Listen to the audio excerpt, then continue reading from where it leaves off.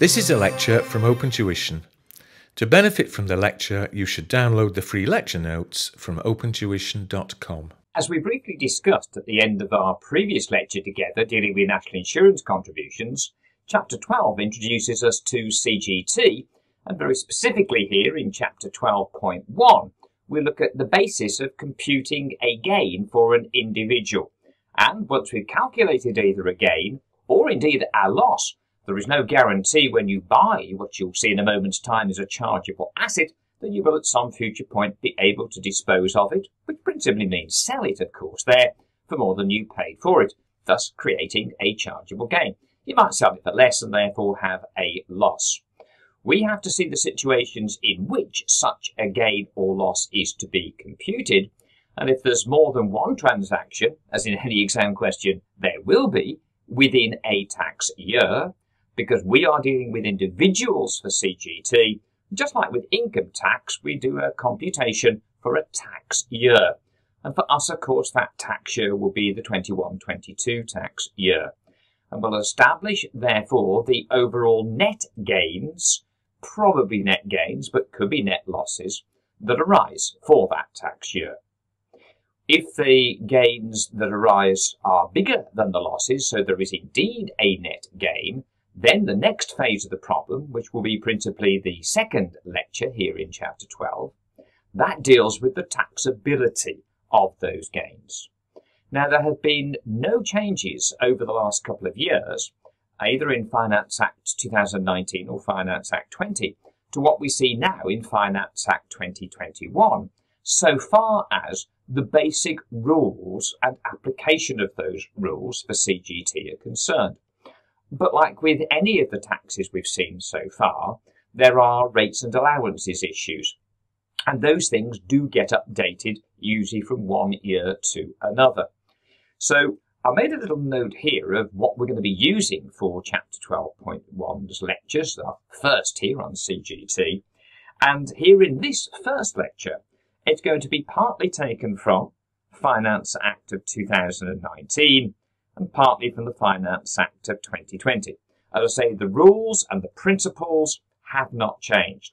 But there is one thing here that has changed that is of relevance in this first lecture. And that is, for the extracts from the Finance Act of 2019 lecture, it will refer to, now there's a term that we briefly mentioned at the end of last time. I've abbreviated it to, as you will come to know and love it as, an AEA. That is our annual exempt amount. The clue's in the name.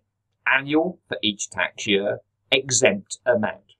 It's just like our personal allowance. That gave you a level of tax-free income for each tax year to include on your income tax computation in terms of computing your taxable income. What will happen now in CGT, we will see that there is an annual exempt amount, a level of tax-free gains, that will be deducted in deriving what amount of net gain may then be chargeable to CGT. And although in this Finance Act year, our 21-22 tax year, we have an annual exempt amount of £12,300, which is exactly the same as we had last year, what there are some elements of the Finance Act 2019 lecture, and that will refer to an AEA of £12,000, whereas for Finance Act 21 and 20, as I've said, the AEA equals 12,300.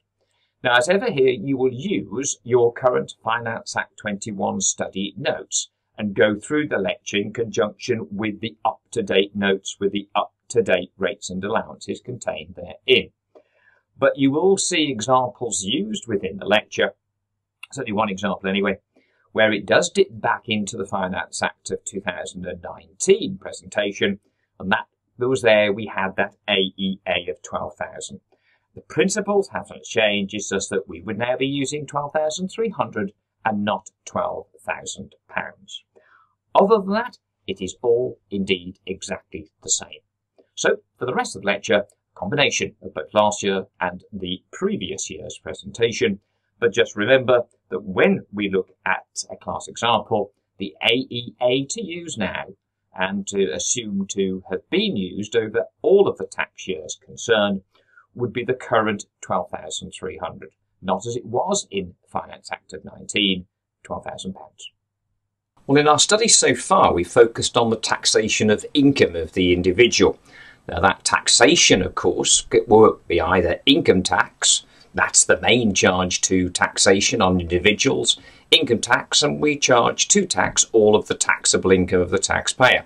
We built on Chapter 2, where we saw the framework of the computation, and then moved into the detail of each source of taxable income and how we would define it, and then assess it in relation to an income tax year. Two main sources of income that we saw were, of course, of earned income, employment income for the employed, and for the self-employed, the trading profits of that unincorporated trader. And those types of income were subject, of course, in the previous chapter to a further charge to taxation, that being national insurance contributions. Well, now from Chapter 12, we turn our attention away from the taxability of income of the individual to the taxability of capital. Now, there are two capital taxes that we'll be seeing in our forthcoming studies, starting here with capital gains tax. Individuals are chargeable to capital gains tax. Now, how do we make a capital gain? In essence, it's a very simple idea. I buy an asset, what we'll call in a moment's time a chargeable asset, for say £20,000. Some months or years later, I then sell that asset for £30,000. I've made a gain. Sales proceeds 30, less cost 20. I've got a gain of £10,000. And that gain, like with income, they will be recorded in relation to a tax year. We will bring together all of the gains of the tax year and then proceed to do a capital gains tax computation. It will derive for us a separate tax charge. The admin behind the tax systems we see in Chapter 15. And what we'll see now is that we have a separate chargeability to capital gains tax. It's a separate computation. Now, having stressed it's a separate computation, and it is, there will be, as we'll see very soon, a link between the two. In determining which of the relevant CGT rates to apply to our taxable gains of the tax year, we have to use as a basis for that the taxable income of the income tax computation. So although it is a totally separate computation, do not put capital gains on an income tax computation. There's a very essential link, because without knowing the level of taxable income for the relevant tax year concerned, again for us that will be the 2019-20 tax year, but if we don't know the taxable income, we will not know the relevant CGT rate to apply to our various capital gains made for that particular tax year. And that is one of the big issues that we sort out within this particular chapter. So, as an introductory sentence states here, individuals like you or I are subject to capital gains tax, which of course we'll know and love from now on as CGT, on their chargeable gains of the tax year.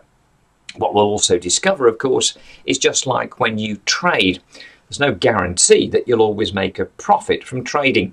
And equally, there's no guarantee that you'll always make a capital gain on the sale of an asset that just happens to be a chargeable asset. Assets have a knack of going down in value as much as going up in value on occasions. Again, depending on events. Oh yes, events there. In relation to that, therefore, each individual disposal will compute an individual gain or loss, bring all of that together for the tax year. Remember the 1920 tax year, so disposals made between 6th of April 19 and 5th of April 20. And as we're most likely to see, we'll end up with an overall net gain.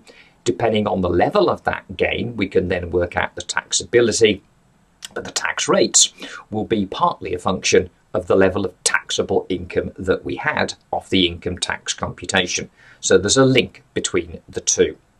As we'll talk about in each of these chapters, especially in this first introductory chapter, when you're doing objective testing questions, as you will be in Section A and Section B, where you'll see indeed CGT probably being tested in both of those sections, you've got to be oh so careful in terms of making sure you've properly understood the real requirements of the question. Don't answer what you think has been asked, answer the question that has actually been asked. And I'll talk you through the typical errors that students make, in the hope, of course, that you will then seek to avoid those errors when you practice and then when you go into the examination room. So, individuals are subject to capital gains tax on what will be their net overall taxable gains of the tax year. We've not yet dealt with corporation tax, though we've made references to it. But the chargeable gains of a company are included on the company's corporation tax computation along with its taxable income. So whereas we have just made the specific point for individuals that we have a separate income tax computation and a separate CGT computation, there are no such separations when it comes to corporate tax. A company is chargeable to corporation tax, well, a UK resident company anyway, on its worldwide income and gains. So we'll be able to record, we'll see it in chapter 16, what would be both the taxable income of the company for a given accounting period and also the taxable gains. Put it together to derive what we'll call the overall taxable total profits of the company. That's what you can see here in the notes, to get the company's overall taxable total profits. That is the figure on a corporate tax computation that we'll firstly seek to compute. Like with the income tax computation, it came in two parts.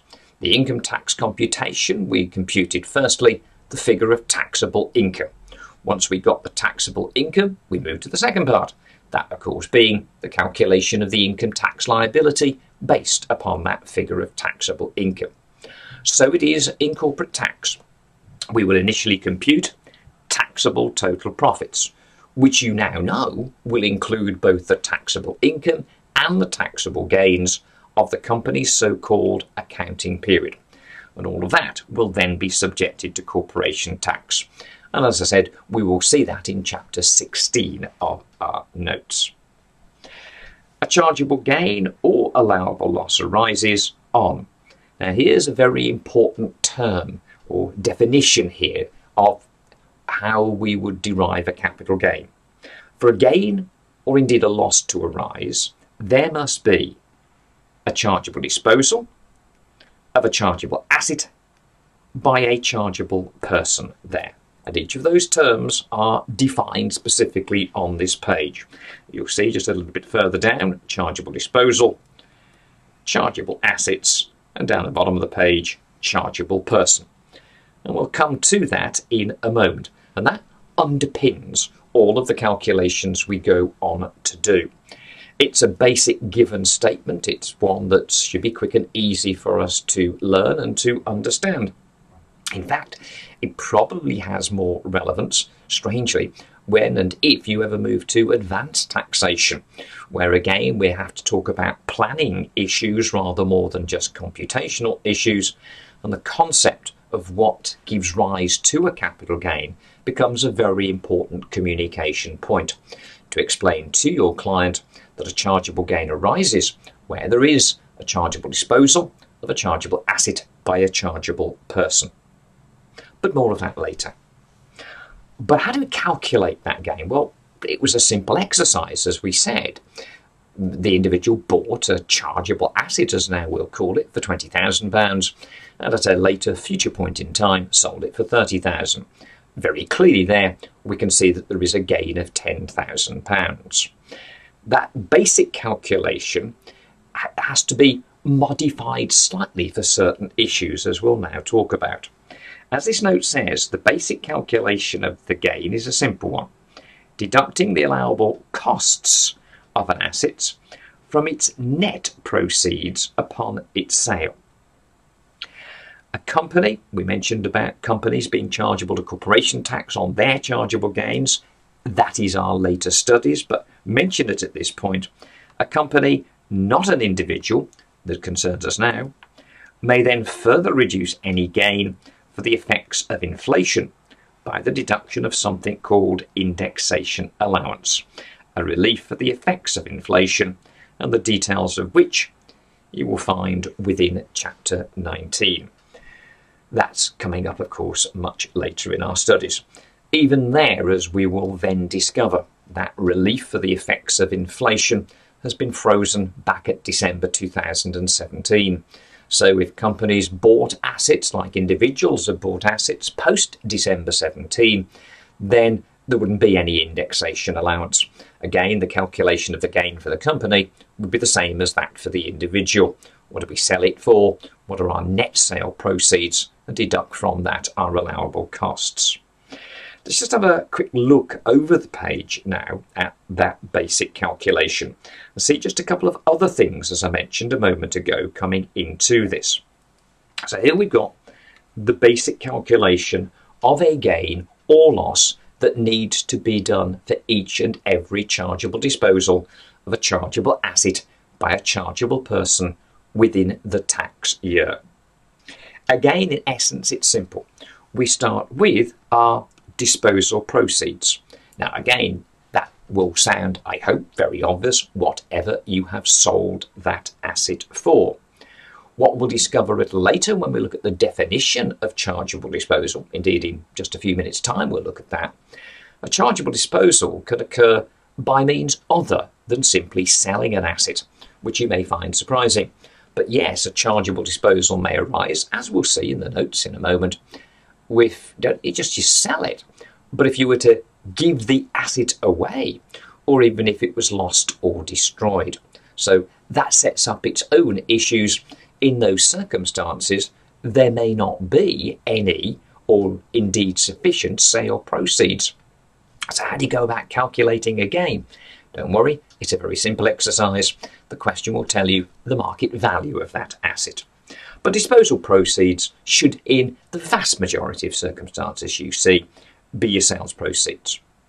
But when you sell an asset, you may incur selling expenses. You put something in an auction. There's commission to be paid to the auctioneer. You sell a property. There are agents' fees. There are legal expenses that you incur. So there will be normal selling expenses that you incur, and these are allowable deductions against the sale proceeds of that asset. We'll see examples of that as we go through our studies. And that will bring you down to what we'll call our net proceeds. We then deduct what we say here, costs. Now clearly there will be an original allowable cost when first you bought that particular asset, an original cost. And in most circumstances, that's the only cost that you will have incurred. But sometimes with assets, you will go on and incur what we'll call enhancement expenditure. Enhancement expenditure. You have enhanced the value of that asset. I bought a property for investment purposes. I then added an extension to that property, obviously to enhance the value as well as the better use of the property. That extension cost, I put a garage on, I put a conservatory on, I built some extra rooms, whatever. Those costs are allowable costs, and just like the original cost incurred when purchased, will be allowable deductions at the point of sale. So take away all of our costs and you will get, well, hopefully, and it will be the case in most circumstances in an exam question, you will have net proceeds bigger than the total of allowable costs, and therefore you will have a capital gain. If, of course, sadly, as will be the case in the odd circumstance that you see, you incur more costs than you have net proceeds, then a capital loss arises. What we'll then do, of course, as we'll see soon, is to bring all of those gains and losses together for our normal set time period for an individual, the tax year, 6th of April to 5th of April, and establish the net over all gains. Depending on the level of those net gains, we'll then proceed to compute the taxable gains and then proceed to tax those taxable gains, where we, as we mentioned earlier, must see a link back to the taxable income of the income tax computation, so we know which of the relevant capital gains tax rates to then apply.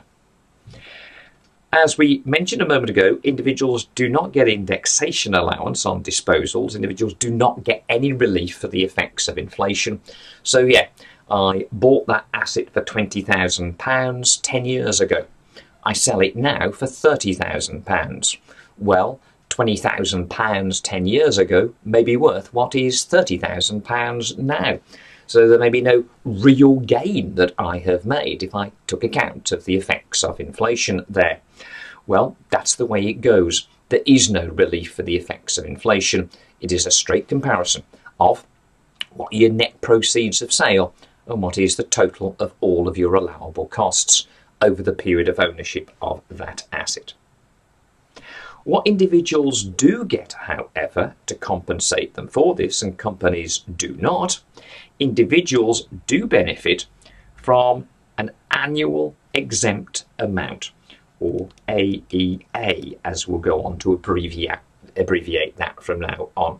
Our annual exempt amount, as you said, is not available to companies.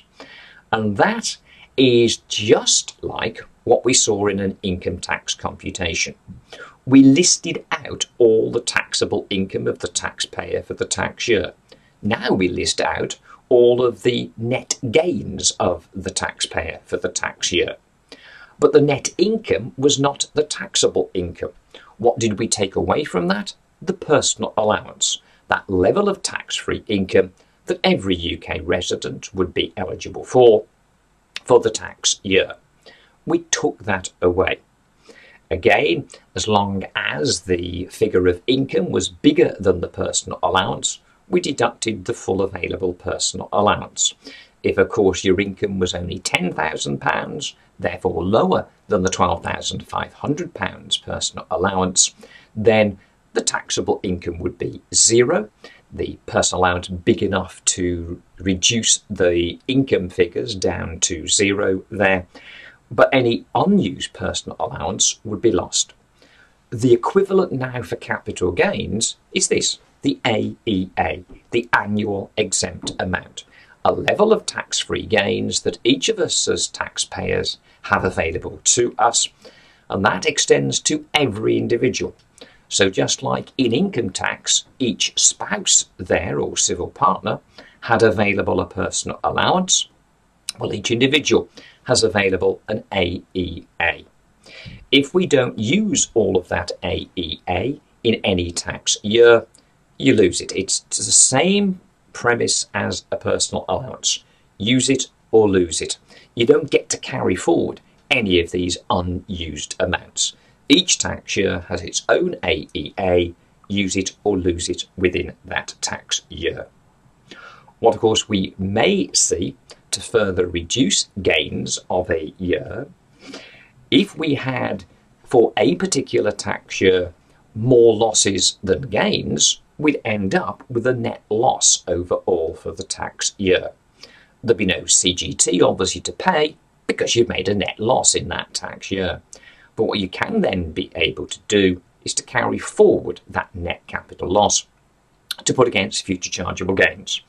And again, we'll be coming back to this section just at the top of this page in a moment, which is where, having calculated each individual gain, each individual loss, using the method that you see here, we bring all those individual figures together and then attempt to put it into a CGT computation.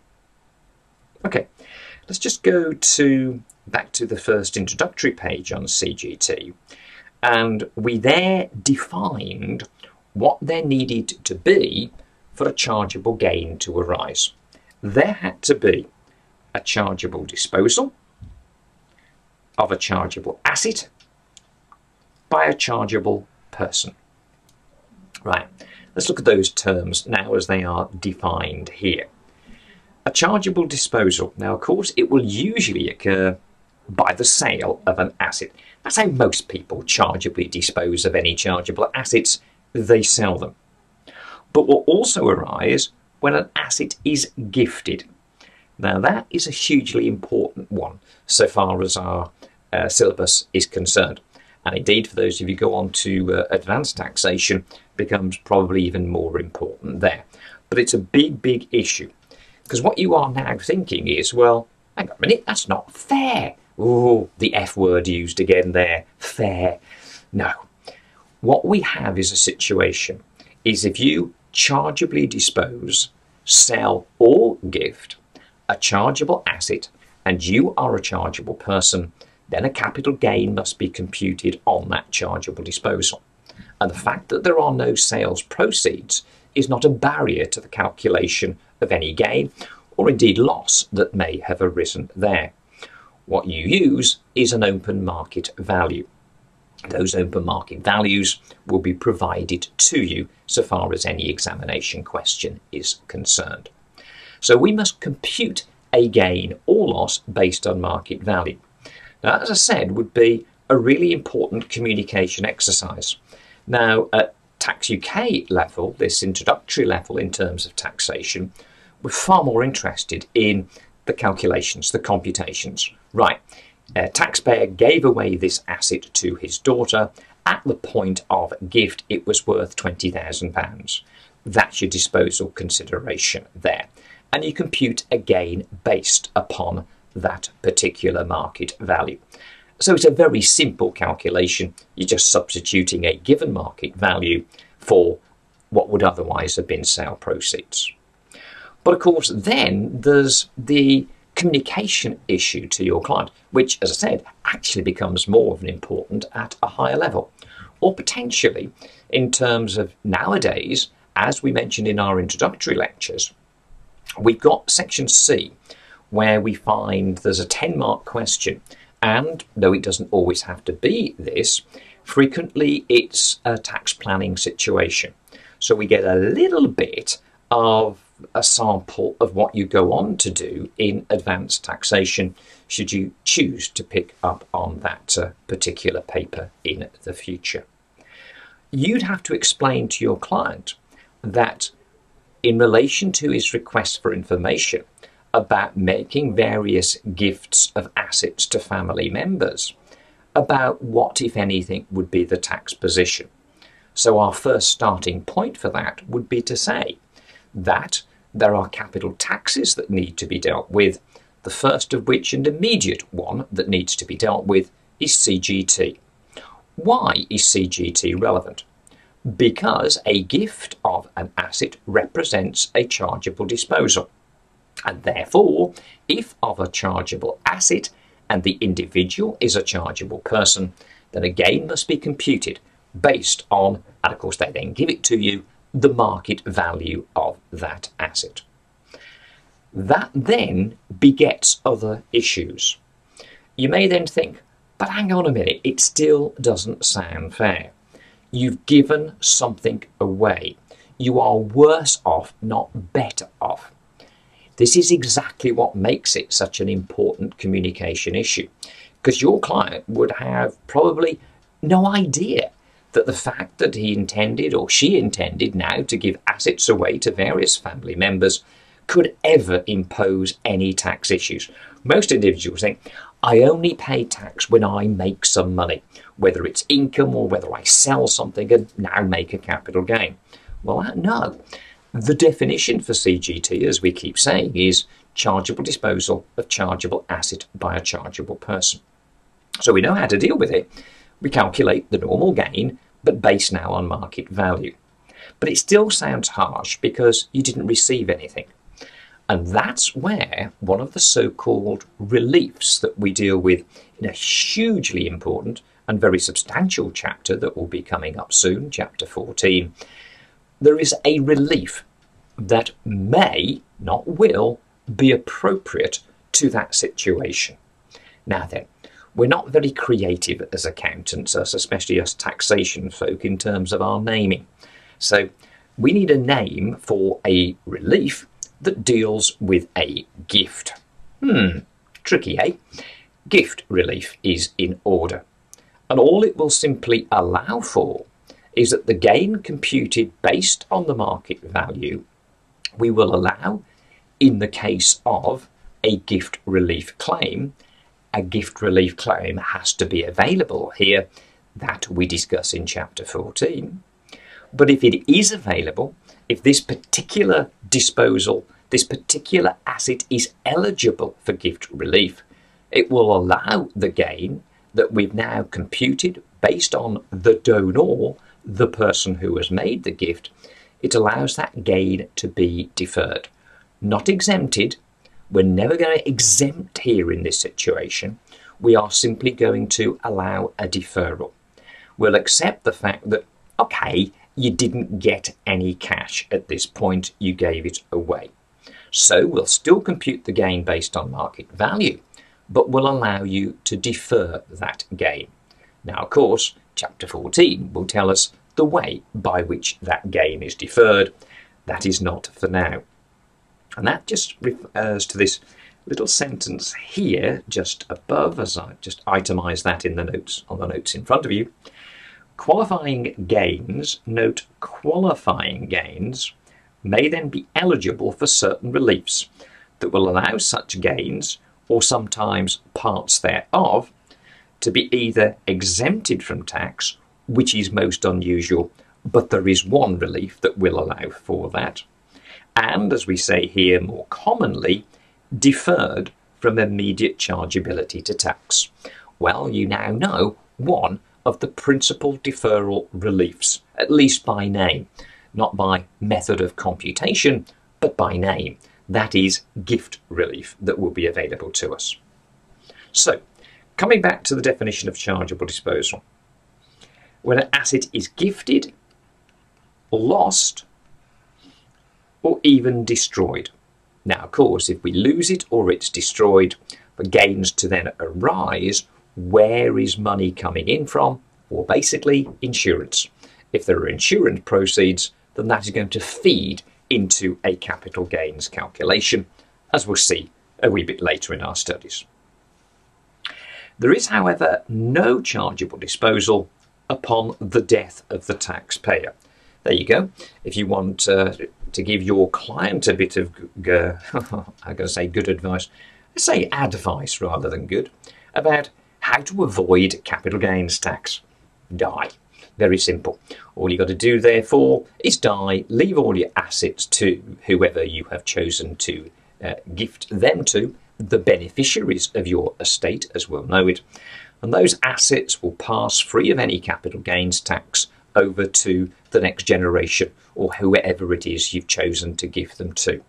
And what is more, they'll transfer to those individuals at their then market value.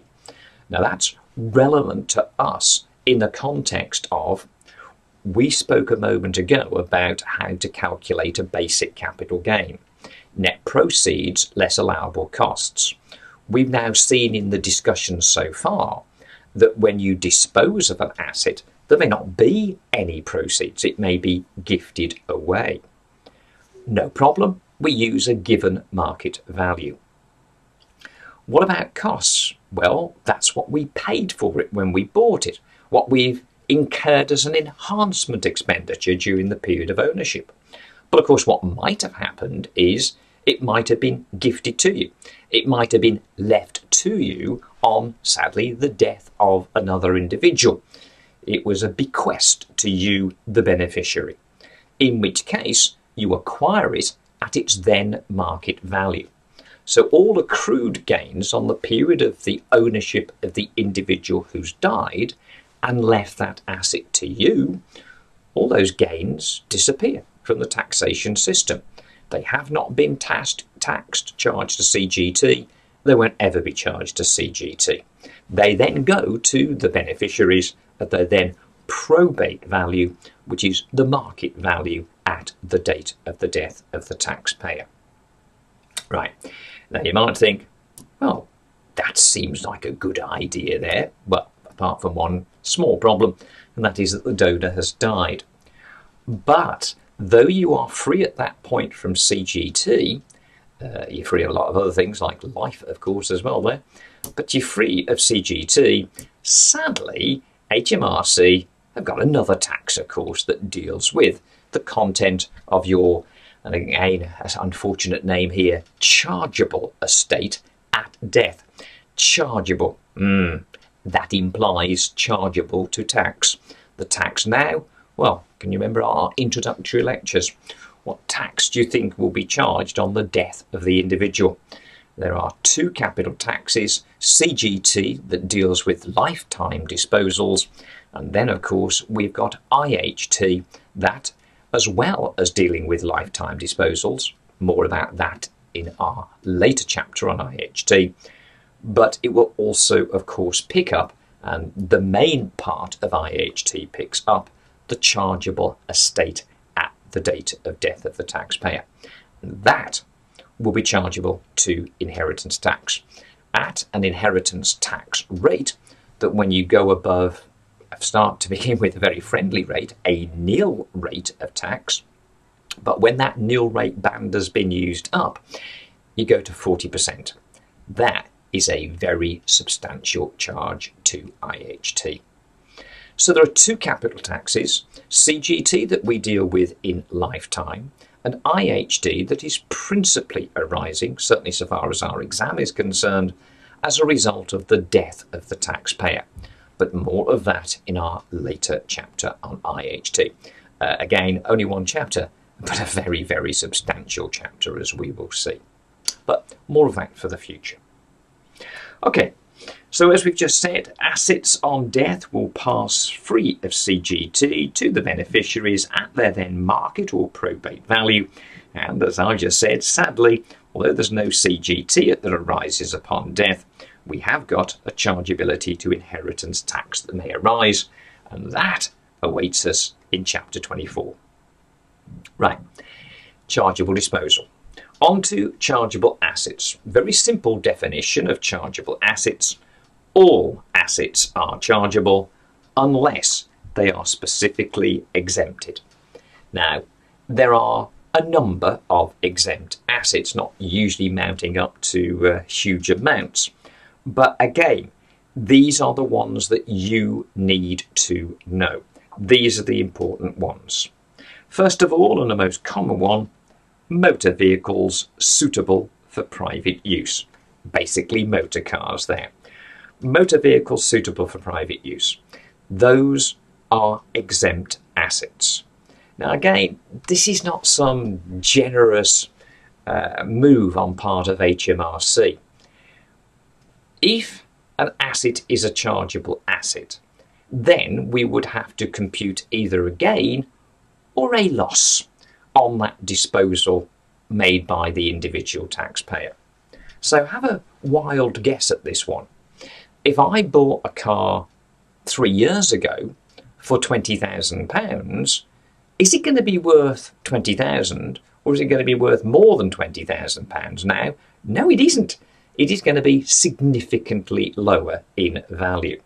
So if I bought it for £20,000, it now might be worth £12,000. Do you now see the method in the madness of HMRC? This exemption of motor vehicles is not some generous act upon their part, it's a purely selfish act, which of course is to ensure that they do not allow millions and millions of taxpayers each tax year an allowable loss in relation to disposal of their car. That's why it's exempted. And it's the case in many of these situations in terms of what they choose to exempt, because those are the disposals that are most likely to give rise to losses. Again, what do examiners do?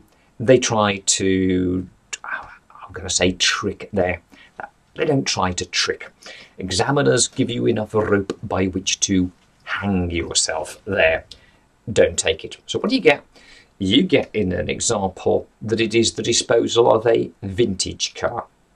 It doesn't matter. Vintage mean very old, a collector's piece there. It doesn't matter.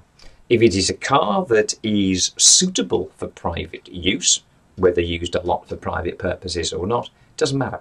So whether it's just your normal everyday car or it's an investment in terms of a vintage car there, it's a car, and therefore motor vehicles suitable for private use are exempt.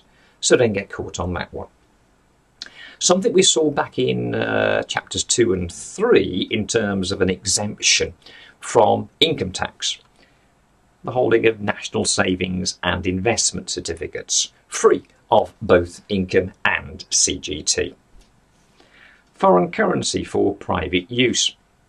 If again between acquiring the foreign currency and then maybe converting it back into sterling, if the exchange rates have changed, such as on the amount that you've cashed back in for sterling that you haven't spent while on your holidays, you make a bit of a gain there, then that is going to be exempt. Again, foreign currency for private use, that is going to be exempt. Decorations awarded for bravery there. Yeah, if there are medals that were awarded for bravery to an individual, or to an individual and now their son or daughter or grandchild has got that, where it was originally awarded for bravery and has again come through the family, we have a situation where that would be viewed as being right to exempt that particular disposal from capital gains tax. What doesn't get exempted is if you are a collector. You go out and you buy these things and the value goes up. You sell, you make a capital gain. There, that's not awarded to you for bravery. It's not particularly brave walking into the antique shop under enemy fire, no doubt, on the high street there and buying this particular medal and then being able to sell it at a profit at a later point in time. So decorations awarded for bravery, yep, that's fine. But if you're just buying and selling, no. Any damages for personal injury that are received, the products of life insurance policies, works of art given for national use. Now, those I've quickly glossed over because you're not going to see those except on a very irregular basis. But the next one, gilt-edged securities. Yeah, we need to know that one. What do we mean by gilt-edged? These are government securities, and a typical one you see in an exam question would be something called exchequer stock. Government securities, they are exempt. As to are a different security, qualifying corporate bonds.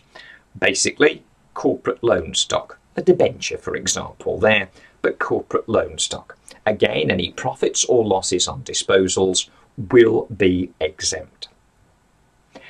Really important one so far as our exam is concerned, the one most tested other than motor vehicles up there, certain chattels. Now there's a word, and a very old-fashioned word indeed, chattels. Tangible, movable property. Tangible, movable property, such as antiques. So you've got various family heirlooms there, some antiques. Those are going to be exempt in certain circumstances. Certain chattels in certain circumstances. Now again, we've got a separate note on this later in the chapter where we'll identify what those certain chattels are and what those certain circumstances are going to be.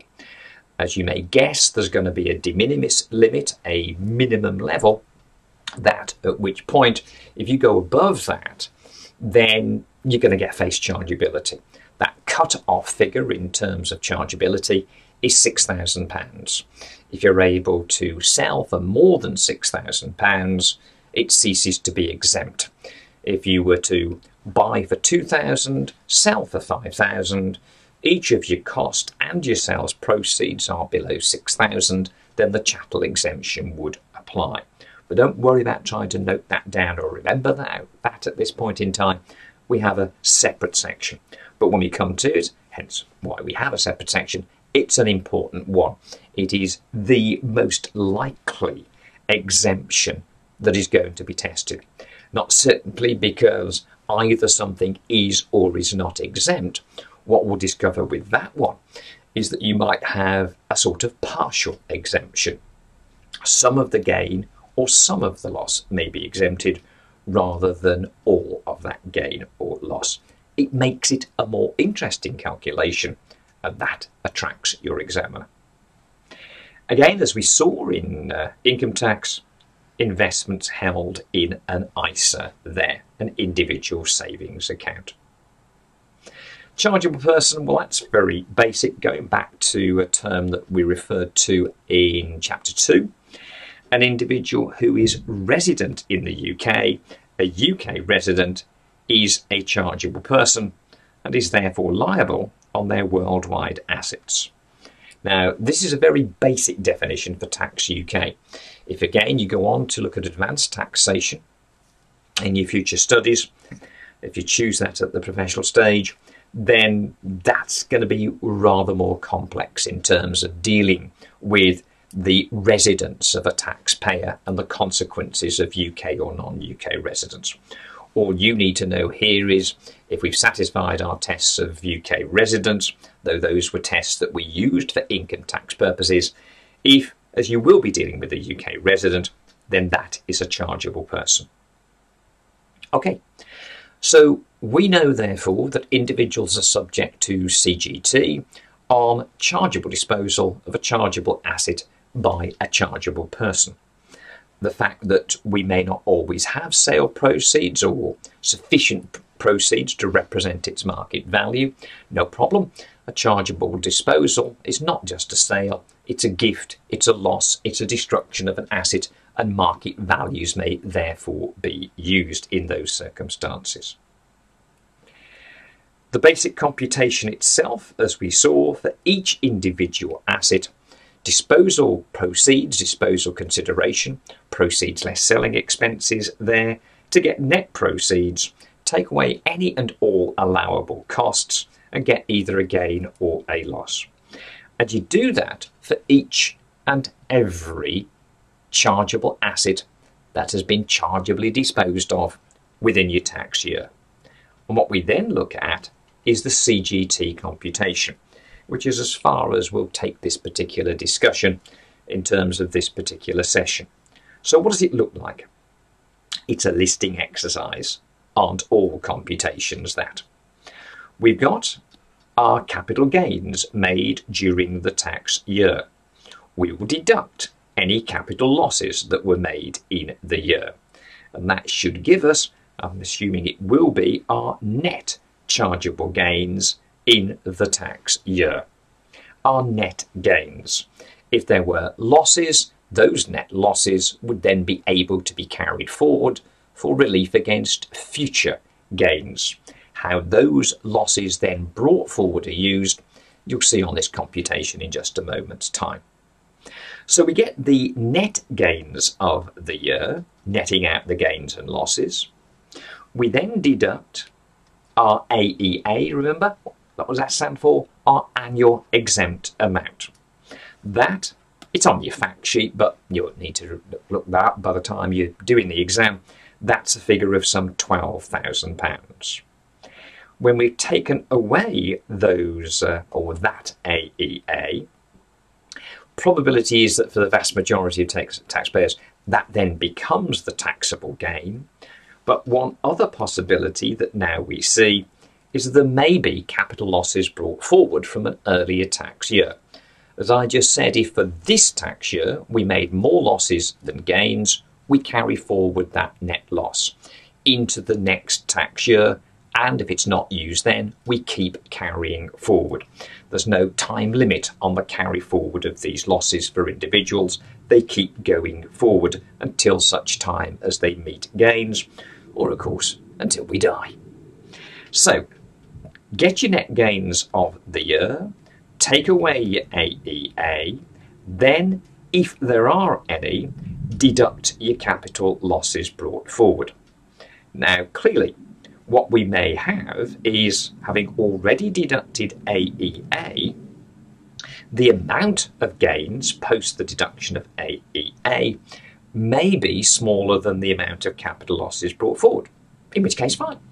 If you've got here a figure of £5,000 of net gains post AEA, and your capital losses brought forward had been £12,000, well, you'll just use sufficient to bring, of course, your taxable gains down to nil.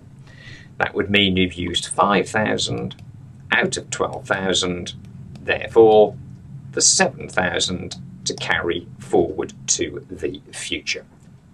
So having got the taxable gain, it's then a question of the relevant CGT rate. And as you'll discover here, and these rates of course provided to you on your rates and allowances page given to you in the examination, you'll be talking about 10% or 20%, 18% or 28%. Now what you have there is clearly a lower and a higher rate. The difference between those low and higher rates, though the rates themselves are different, the difference is the same. It's a 10% difference. Now remember I told you right at the outset of this lecture that although we did a separate capital gains tax computation for the taxpayer, separate that is from his or her income tax computation, what there is an important link. And that links back to the level of taxable income. And the key issue in terms of your income tax computation is whether you are or you are not a higher rate taxpayer. Whether or not you're a higher rate taxpayer or you're still a basic rate taxpayer. Because taking your taxable income on your income tax computation as a threshold, we are then able to use the lower rates. Now, again, what you apply them to, we will talk about later. 10% or 18% to any amounts of the relevant gains that fall still within the available basic rate band. But then any gains that go above your available basic rate band, remember in terms of taxable income, for the normal individual, £37,500. But if you go up into higher rate, what was 10% becomes a 20% rate, what was 18% becomes a 28% rate there. Last bit of the exercise that may be required of you, like it is with every taxation, what is chargeable to tax? That's your taxable gains here. Then calculate your tax on it using the relevant rates. And the last thing that your client wants to know is, okay, that is how much tax needs to be paid. When do I have to pay that tax? And that, very simple, a standard due date, which is the 31st of January following the end of the tax year. So the 1920 tax year ends on the 5th of April 20. What is the 31st of January following? That, of course, is the 31st of January 21. Okay, now I've only spoken very briefly there about the application of those rates. Don't worry, what we'll do is we'll call this session to a halt at this point in time. And at the beginning of our next session, I'll give you some examples to discuss through. So again, have a quick recap in terms of the concepts that we've covered over this particular session, and then we'll move forward to actually do these calculations and work out a CGT liability based on the taxable gains of the taxpayer for the tax year, and then the taxable income of the taxpayer for the tax year, so that we can then work out which particular CGT rates are to be imposed upon those taxable gains.